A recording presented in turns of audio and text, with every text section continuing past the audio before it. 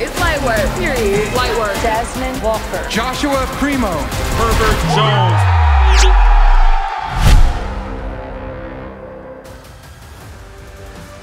Roll Tide and welcome to Tide TV this week. I'm Roger Hoover, joined by Kira Goldstein. And Kira, it's already here, our last show in August. Yeah, and you know what else is almost here? Football. We're about to kick off our fall season. Certainly exciting for it. And the Crimson Tide football team continued practice during fall camp this week as the team prepares for the 2021 season. After 4 weeks of fall camp, the Tide will begin their season routine on Monday as Alabama prepares for their season opener against the Miami Hurricanes next Saturday, September 4th in Atlanta. This past Saturday, the Crimson Tide entered Bryant-Denny for the final time before the season begins as the Tide held their second and final scrimmage of fall camp. Let's take an all-access look at the Tide's final scrimmage of fall camp in Bryant-Denny Stadium this past Saturday. Time to go to work.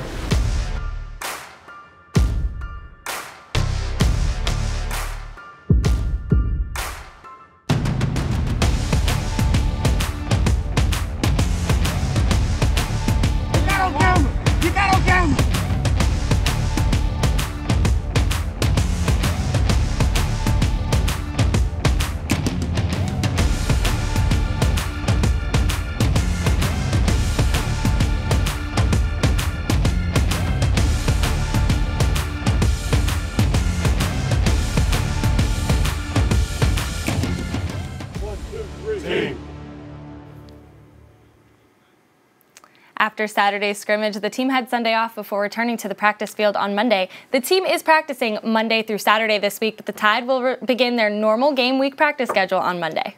Let's hear Coach Saban's thoughts after the team's final scrimmage in Bryant-Denny this past Saturday. You know, there's a lot of good things out there today, but there's also a lot of things that we need to improve on. So I don't think anybody's disappointed in where we are, but I don't think anybody's satisfied with where we are either. So, you know, we had no significant injuries out there today. We had a couple guys out, which I had mentioned before, Kendall Randolph, DeMarco, you know, Shane Lee. So there were some guys that were out going in. There were some guys that we held out and had limited reps, got a lot of reps for some other people. So I'd say all in all, we made good progress, but we've got a long way to go. It's so exciting. It's just 1 week until the season kicks off for the Crimson Tide. I can't believe it's almost here, Roger. Well, I can't get here soon enough, Kira. The Crimson Tide begin the 2021 season the way they ended the 2020 season, on top of the college football world at number 1. The Tide received 63 of the 65 first-place votes from the coaches. Alabama was followed by Clemson, Oklahoma, Ohio State, and Georgia in the coaches' top 5. Right behind Georgia at number 6 is Texas A&M. The Florida Gators are just outside the top 10 at 11. LSU is 13th, with the Ole Miss Rebels rounding out the top 25. The Associated Press has Alabama number 1 in their top 25 as well. The Crimson Tide received 47 of the writers' 63 first-place votes. The AP has their top 5 in a little different order. Oklahoma is second, with Clemson behind the Sooners at 3. Ohio State and Georgia are 4 and 5 respectively. And just like in the coaches poll, Texas A&M is ranked 6th. Florida is 13th, with LSU coming in at 16. Along with the preseason top 25 polls being released, several preseason All-American teams have been announced as well. Yes, the Crimson Tide landed 5 on the preseason Associated Press All-American team. Crimson Tide had an honoree on both the first-team offense and defense. Junior Evan Neal was chosen as a first-team member at offensive tackle. Sophomore Will Anderson Jr. was chosen at linebacker for the first-team defense. The Crimson Tide also had 3 selected to the second team: junior guard Emil Ekiyor Jr., junior wideout John Mechie, and junior linebacker Christian Harris. Neal and Anderson were also named first-team preseason All-Americans by ESPN, USA Today, and The Sporting News. Mechie was tabbed as a first-team All-American by USA Today. Senior Josh Jobe was selected to the second team by USA Today and The Sporting News. And The Sporting News also selected junior place kicker Will Reichert to their second team. Well, the coaches of the Southeastern Conference also released their preseason All-SEC team this week, and the Crimson Tide had a league-best 15 players selected, including an SEC leading 7 on the first team. 7 first-team selections for the Crimson Tide feature 2 offensive players in John Mechie and Evan Neal, and 5 on the defensive side of the ball with defensive lineman Fedarian Mathis, linebackers Will Anderson Jr. and Christian Harris, and defensive backs Malachi Moore and Josh Jobe. Tight end Jaleel Billingsley and offensive lineman Emil Ekiyor Jr. are on the second-team offense as well, while linebacker Henry To'oto and defensive back Jordan Battle were selected to the second-team defense. Rounding out the list on the All-SEC third team are running back Brian Robinson Jr., defensive lineman LeBrian Ray, linebacker Christopher Allen, and place kicker Will Reichard. Certainly impressive, the Crimson Tide with 7 on the first-team All-SEC coaches team and 15 All-SEC players total. Very impressive. While Coach Saban and the team have been hard at work on the field during fall camp, they've also been having a little fun off the field as well. They certainly have been. When we come back, we'll head out to the lake with Coach Saban and some of the players as Coach Saban and Miss Terry had the freshmen over to their house for a little fun on Lake Tuscaloosa.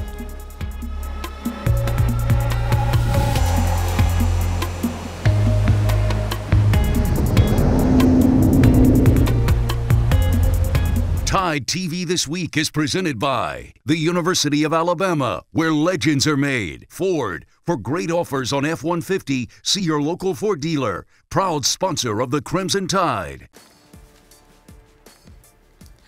Welcome back to Tide TV This Week. The team has been out hard on the practice fields, working hard as Alabama prepares for next weekend's season opener against the Miami Hurricanes. But it hasn't been all work. The team has taken a little time out for some fun recently as Coach Saban and Miss Terry had the freshmen out to their house for the annual Freshman Lake Day. Let's go all access for some fun and sun out on the lake with Coach Saban and the Tide.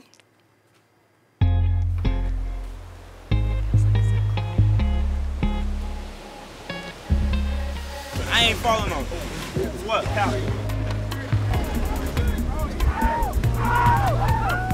He barely got me.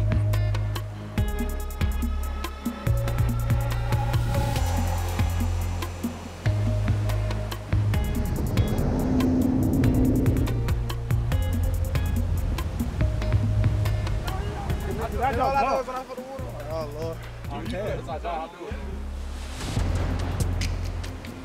That ain't no joke, I ain't gonna tell you. That was fun, but we hungry.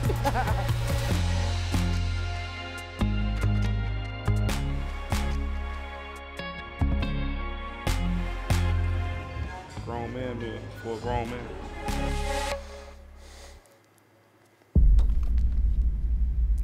You don't think Coach Saban was trying to throw them off the raft on purpose, do you, Roger?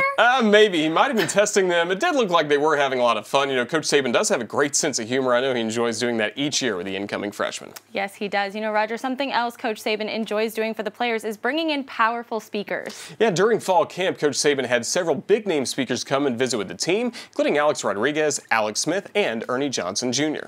We showed a preview of the Bama Cuts episode with Alex Rodriguez last week, and this week we're going to share a preview of the latest Bama Cuts episode with Ernie Johnson Jr. You can view all the Bama Cuts episodes on our YouTube channel, UA Athletics. On the homepage, you'll see a playlist with all the Bama Cuts episodes from the past 3 seasons. Let's take a look at a funny moment from the episode with Ernie. It's actually about Shaq's feet.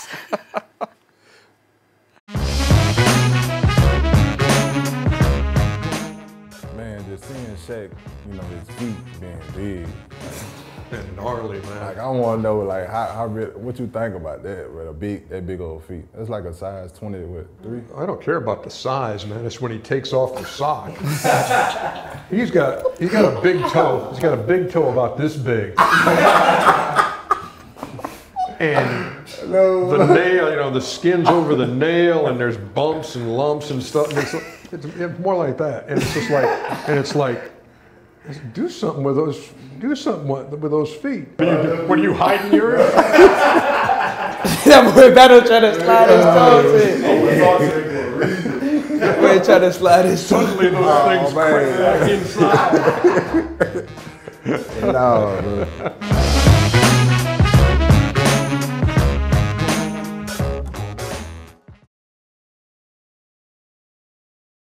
Tide TV This Week is presented by Ford. For great offers on F-150, see your local Ford dealer. Proud sponsor of the Crimson Tide.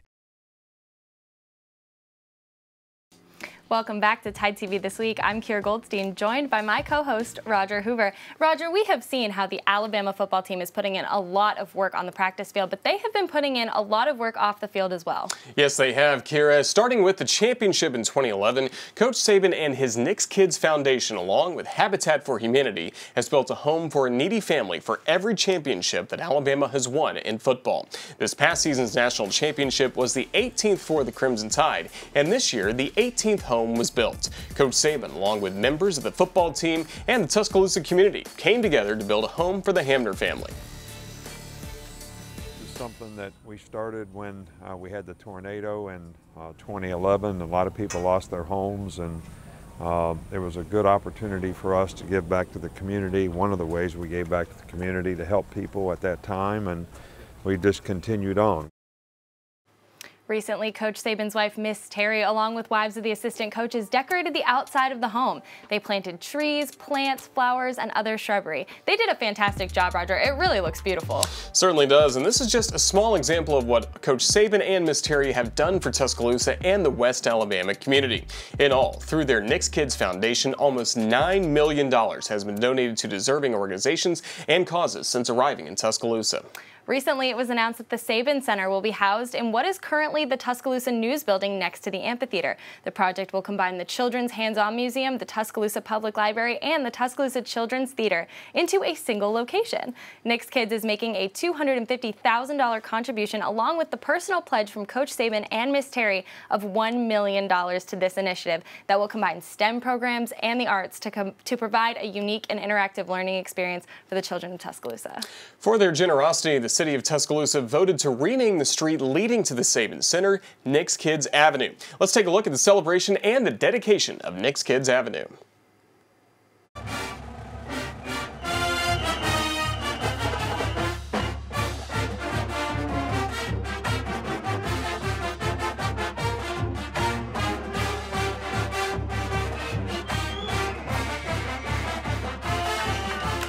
Definitely bright here in Tuscaloosa, in large part to the Saban family. The City Council is going to recognize the Saban family for their boundless generosity by officially dedicating 28th Avenue as Knicks Kids Avenue. And now we'll be able to come down Knicks Kids Avenue to an elite learning center, hands-on museum, children's theater, that we can all be proud of and participate in.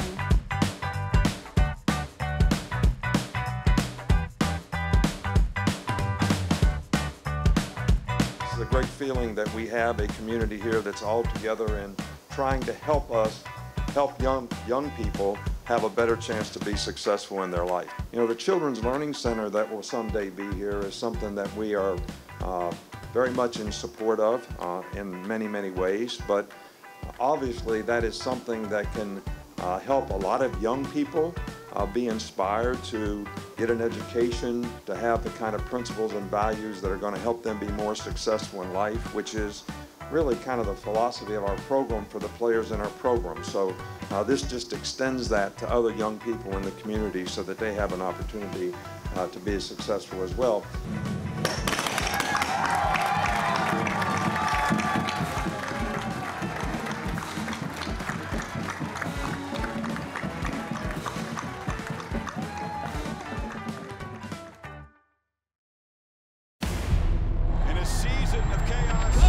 You can tell they authentically play for each other. Alabama does it. Absolute perfection. How good can the Crimson Tide be again in 21? It just doesn't show any sign of slowing down. It's all about the process. It's more than a buzz at Bryant Denny. This guy's not going anywhere. He doesn't just roll out great players. He and his staff develop them. Bama's dominance shouldn't scare you. It should energize you. Welcome back to Tide TV This Week. We have been talking a lot about the Crimson Tide football team. I know, it's in preparation for their season opener, but many other teams are gearing up for fall competition as well, including the Alabama women's tennis team. Yeah, the excitement surrounding a season opener is a very familiar feeling for head coach Jane Mines as she enters her 25th season with the Crimson Tide. Our Kennedy Chase joins us now for a chance to dive deeper into this incredible achievement. Kennedy? Thanks, Roger and Kira. When talking to Coach Mines about her years here at the Capstone, you feel nothing but inspired. She says being a coach for the Crimson Tide is truly a privilege. I got into coaching, I think in large from my high school tennis coach, John Peterson. He was a tremendous influence on me in high school, and I went on and played college tennis but stayed in touch with him, and it was just a great experience. And I think I really wanted to make a positive impact in young people's lives the same way that a lot of coaches made in my life growing up. So when I started in 1997, we basically lost a lot of players just due to illness, injury, transfer, and so I went to sorority houses and PE classes and recruited players that had played high school tennis for a year or two. And that was the first 2 years of the program when I, took over. Needless to say, going from dead last in the SEC and not winning any matches in my first year to winning the SEC championship in 2014 and a handful of a couple national championships in doubles, it was very rewarding to see the growth and the development of the program. But my first sign was Rebecca Baum from the state of Alabama, and I take so much pride in that because that was it was a big deal. I remember Tommy Wade, who used to coach here, called me and said, "You need to watch Rebecca Baum play." And she was playing in Memphis, Tennessee at the Clay Court Championships.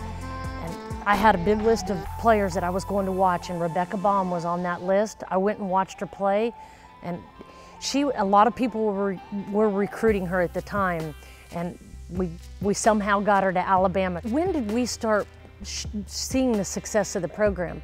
I think we saw it in year one when I arrived, because it was difficult, it was challenging, we had a lot of adversity, but we had walk-ons, we had 4 or 5 walk-ons that played in our program in the 1997-98 season, and in my opinion, I think they saved our program.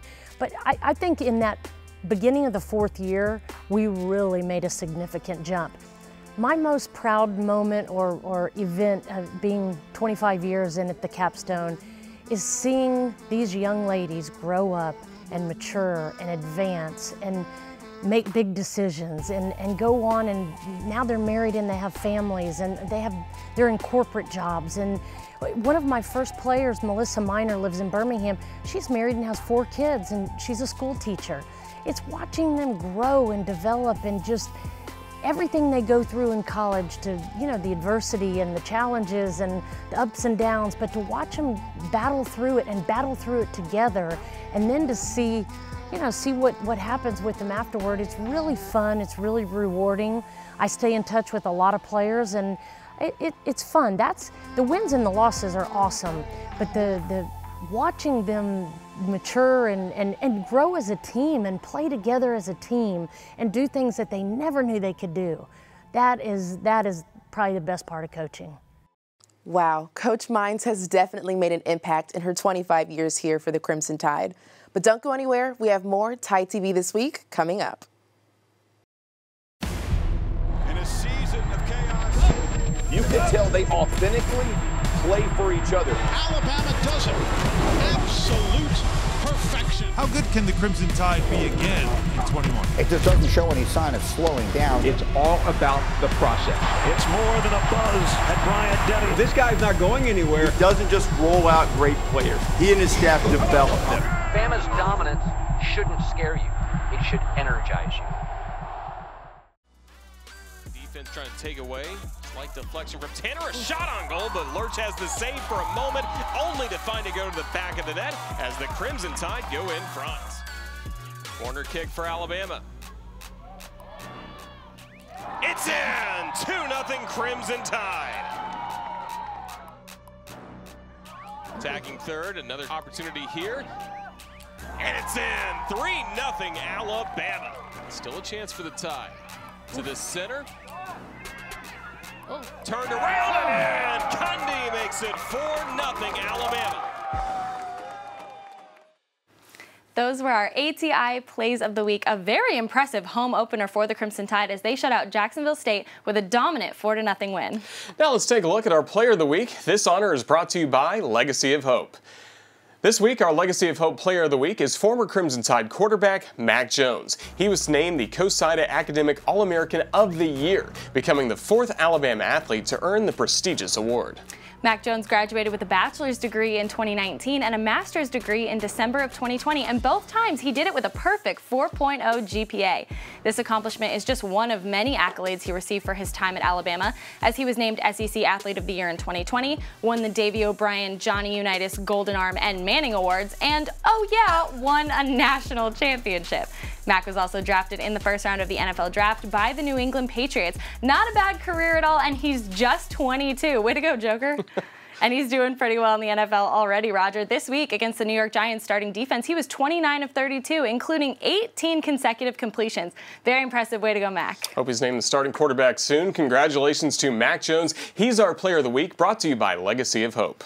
We made it, Roger. Week 2 of TideTV This Week for this season is in the books, and next week we get to preview the season opener for the Crimson Tide against the Miami Hurricanes. And tune in next week as we bring you more on the Crimson Tide and all-access content you can't get anywhere else. See you next week. Roll Tide, everybody. Roll Tide.